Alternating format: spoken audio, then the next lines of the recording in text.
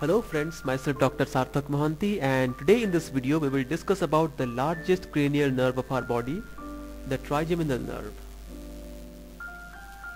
So this nerve arises from two roots, a sensory root and a motor root. The sensory root forms the trigeminal ganglion. It arises from three nuclei: mesencephalic nucleus, main sensory nucleus and the spinal nucleus of trigeminal nerve. So these three fibers from these three nuclei form the trigeminal ganglion. So this whole is sensory, entirely sensory. And the motor nucleus lies somewhere here, not shown in this picture. Here it is shown. So this is the motor nucleus. These three are the sensory nuclei: mesencephalic nucleus, main sensory nucleus and the spinal nucleus. So fibers from these three nuclei relay in this trigeminal ganglion. Motor nuclei just pass through it, does not relay in it. Now this is how it is formed. This is the trigeminal nerve nuclei in the pons, and this is the trigeminal nerve root, and here is the trigeminal ganglion or the Gasserian ganglion, and then it divides into an ophthalmic branch, a maxillary branch and a mandibular branch. Now this trigeminal ganglion is placed in a cave-like depression called the cavum trigeminal. Now from here arises the ophthalmic branch, which leaves the cranial cavity via the superior orbital fissure, this one, the maxillary branch which leaves the cranial cavity via the foramen rotundum from here, and the mandibular branch which leaves the cranial cavity via the foramen ovale.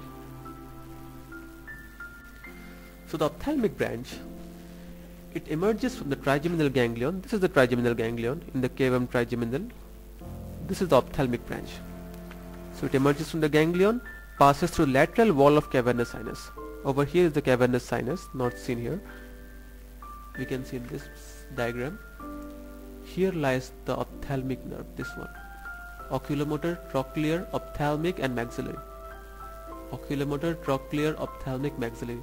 The lateral wall of cavernous sinus, and then it enters the orbit through the superior orbital fissure. Just before its entry, it divides into a frontal branch, lacrimal branch and a nasociliary branch. So here it divides. This is the superior orbital fissure. It enters, divides, and this is the frontal nerve, the largest branch. So it passes forwards in between the roof of orbit and the levator palpebrae superioris muscle. In this picture we can see this is the levator palpebrae superioris. This is the orbital roof. The frontal nerve passes in between the muscle and the roof of orbit, and it divides into a supratrochlear and supraorbital nerves. Here it divides the frontal branch into a supratrochlear medially, this one, and a supraorbital bit laterally. So next is lacrimal nerve, the smallest branch. It passes forwards over here, this one, and supplies the lacrimal gland. Now what is this? This is a communicating branch from the zygomaticotemporal nerve, which is a branch of zygomatic nerve, and which in turn is a branch of maxillary nerve. So this conveys the postganglionic secretomotor fibers to the lacrimal gland.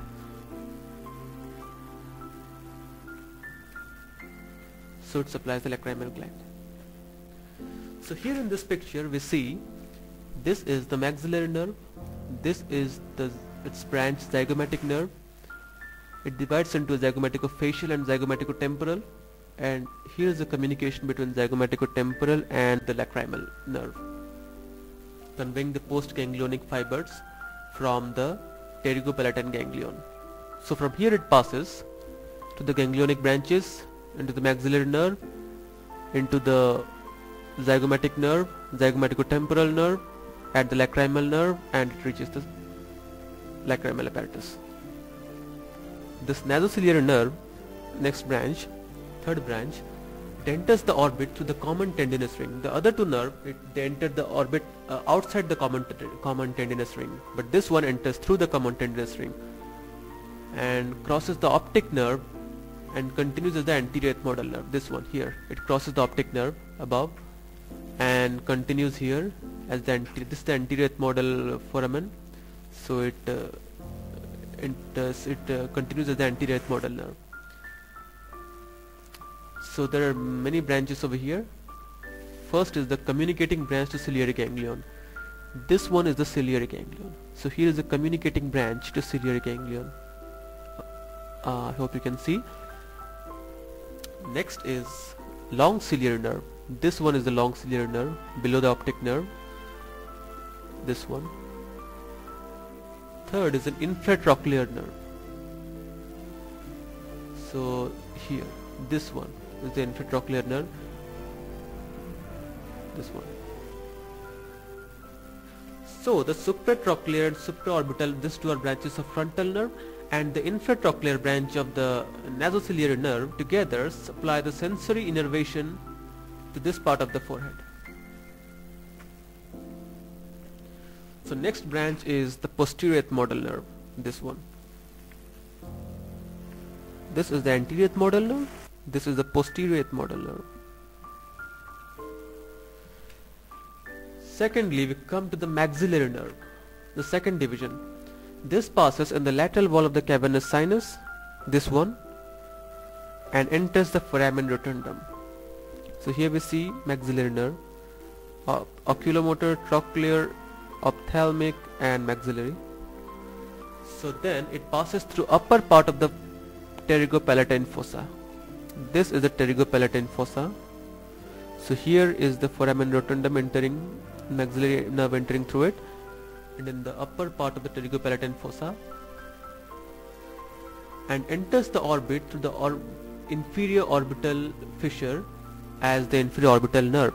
This is the inferior orbital fissure. Here it enters the orbit and continues as the infraorbital nerve. But then it passes through the infraorbital canal in the orbital floor. This is the infraorbital canal. It passes in the orbital floor and appears in phase through the infraorbital foramen, this one. So you can see this picture, it passes below this bone in the infraorbital canal and appears here, over here, from the infraorbital foramen. So here is another picture. This is the maxillary nerve, foramen rotundum, infraorbital fissure, and this is the orbital floor, this is the infraorbital canal, and this is the infraorbital foramen.